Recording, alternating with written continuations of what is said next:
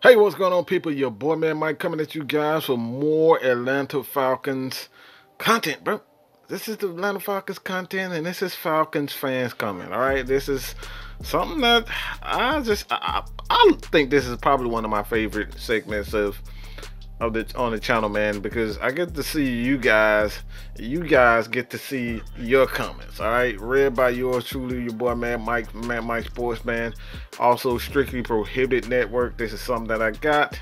Debuting the show, Red Cup Rants on Mike Sports, Tuesday, 8 o'clock. So if you guys stay tuned for that, man, I have all topics pretty much all around sports, baseball, football, basketball, like UFC, everything. We talk about every freaking thing, even things that that isn't really sports related. We get to world topics. We talk about every damn thing on Red Cup Rants. All right, so you guys can check that out. But this one is Charleston Nash at Mike. What would be your plan for the draft position wise? I was never a component, and I will never be one that pretty much states that we have to have a top 3 pick because we want to get Chase Young, we want to get Derek Brown, we want to get this person, and we want to get that person. I've said this over and over and over again. A lot of fans do not agree with this whatsoever. We have to get a Chase Young, and I've always stated this. We don't know if Chase Young is gonna be a mega star. We have a pretty good idea that he's a damn good player in college, but would he translate to the NFL? I've seen several players we thought was going to be great, legendary, and one of these guys are playing right now, and he just got traded to the Seattle Seahawks. Yeah, Falcons fans were clamoring to bring him to Atlanta too for first round pick. Yeah, Jadeveon Clowney. Now, Jadeveon Clowney has had a pretty good career, but when you look at it, man, the injuries, him being traded away from a team because they didn't think he was going to be worth that money. Look, bro, I'm not one of those guys, and I'm not saying that Chase Young is going to be a bust. But when you lose on purpose, when you commit to tanking, this sends a bad message to the fans. This sends a bad message to the players and the front office that these guys don't want to win. Everybody wants to win championships. There's no one who is a fan, there's no one who's a player or in the front office that doesn't want to win championships. So losing on my end, man, on purpose, dog? Nah, I can't see it. I can't see any player in the NFL, whether they front office, or the personnel. I can't see these guys wanting to lose on purpose, man. Because a lot of things, one thing that a lot of Falcons fans need to understand, that nothing is guaranteed for these players. There's no guarantee that these guys are going to get another shot at being a starter. They get another shot at being on the NFL team. We saw what happened to the AAF. Yeah, it was here and it was gone. This is the opportunity that these players have. So these players are not going to lose on purpose. They're here to get their money, and they're going to play hard. So draft position-wise for the Atlanta Falcons, man, I always thought that somewhere in the middle of the pack, from 10 to 15 is an excellent place for the Atlanta Falcons. Never want to be a top 5, in my opinion, because that pretty much states that your team absolutely sucks. All right, so I don't think the Atlanta Falcons, that's good for the Atlanta Falcons in a number of ways. One is Dan Quinn. I still think Dan Quinn is a pretty good coach. It's still up in the air as far as him being the Atlanta Falcons head coach for next season. Will he be fired? I'm not sure. Thomas Dimitroff as well. But like I said, man, I'm just not a component for one of these guys that say, let's lose on purpose. I just can't see it. So draft position wise, that doesn't even matter, man. As long as somewhere in the middle of the pack, from 10 to 15 in my opinion. But that's my opinion. The next one, man. This is actually one of my favorite, man. I gotta cut his name off because I don't want to give that type of clout, man. Look, I get these type of comments all the time, but my thoughts are you need to stop drinking cheap liquor because you must be drunk if you think Vic Beasley can play ball. You have lost your mind, and even people have liked this comment. All right, it's fine, but stats say otherwise. Okay, you guys are always saying that we need to get touchdowns, we need to score points, we need to get sacks, we need to get interceptions.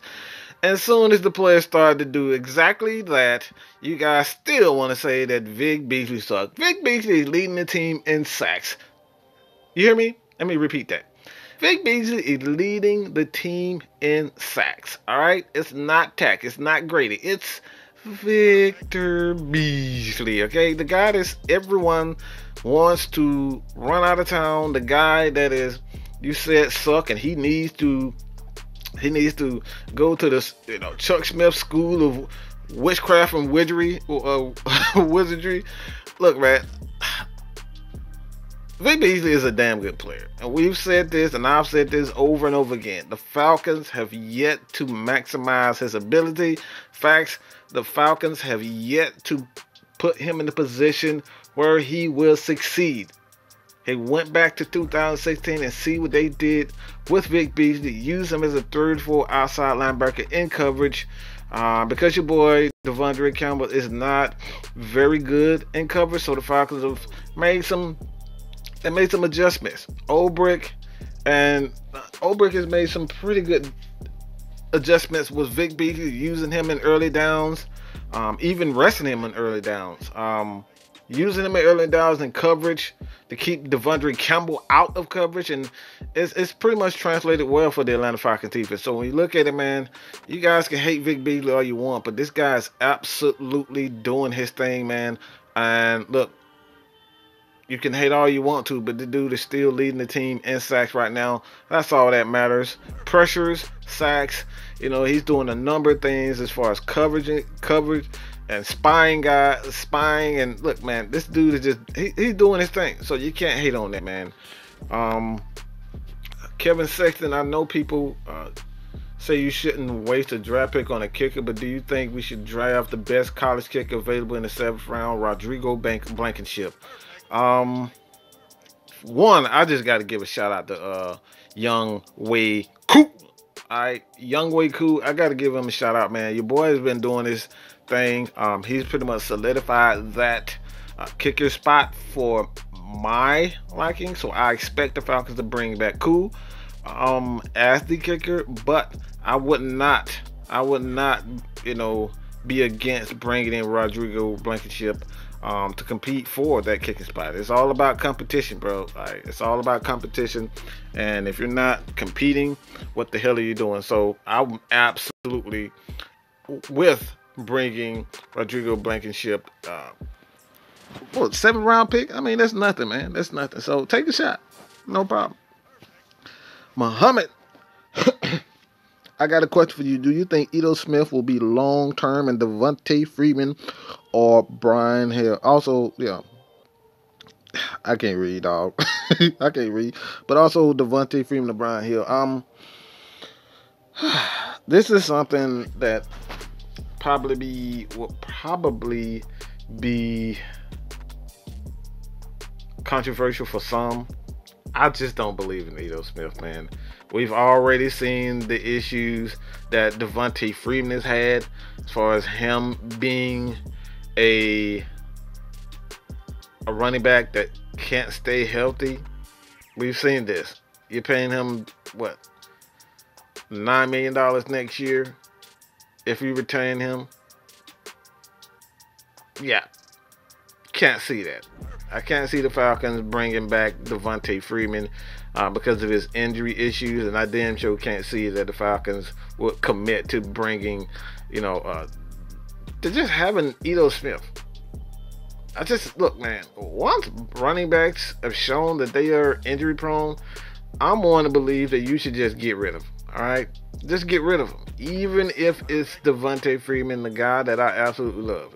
Free is a likable guy.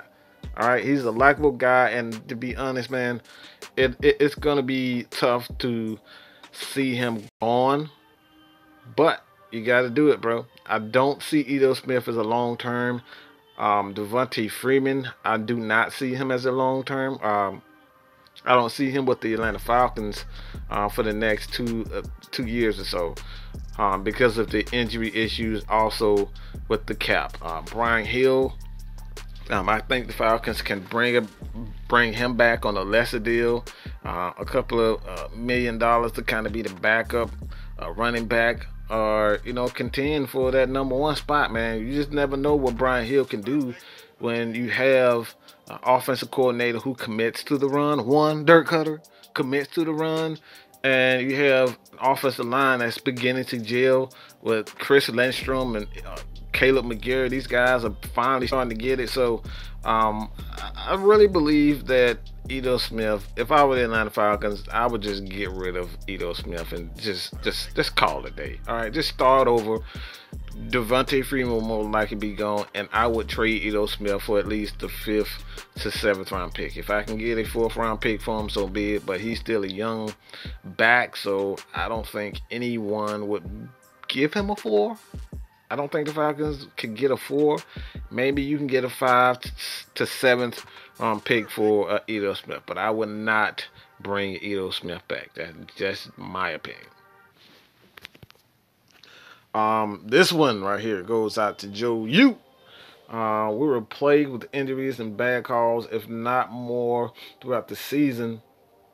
We lost Sanu and do not know who stay here next season at the Falcons, but we are Falcons.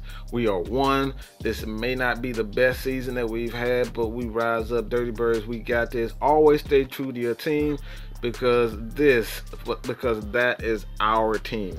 All right, that's straight facts, man. This is Joe U. I like this for the simple fact, dog. Like, yeah, when things go bad, I can understand why Falcons fans are upset. I can understand why you want to get rid of every damn body.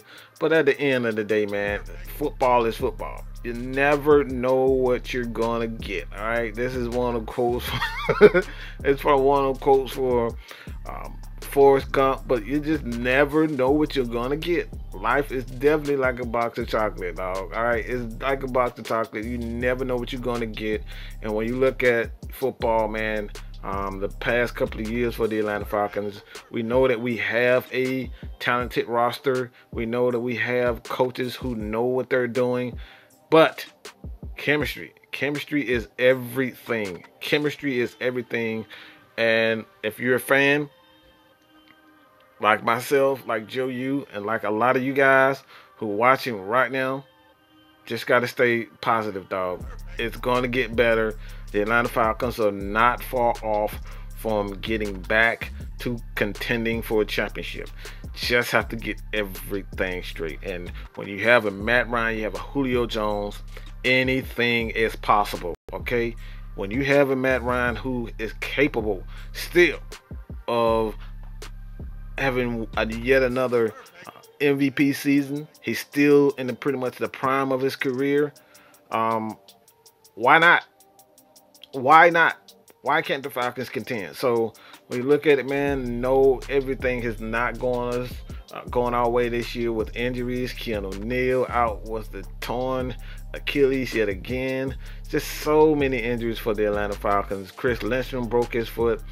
Caleb McGarry started off kind of slow with his procedure, but everything is beginning to come together. So when you look at it, Falcons fans, let's stand with this team, stand as one, rise up. But your boy, man, Mike is out, man. But like I said before, if you're new to the channel, go ahead and hit that subscribe button. All right, tell your friends to come chat Falcons football with your boy. All right, just leave your comments. Leave your comments below, your questions, anything, and I will make a video just like this. But your boy, man, Mike is out, man. Peace. Whipping the Princess Diana, double cup bling, found her. Oh my, oh God.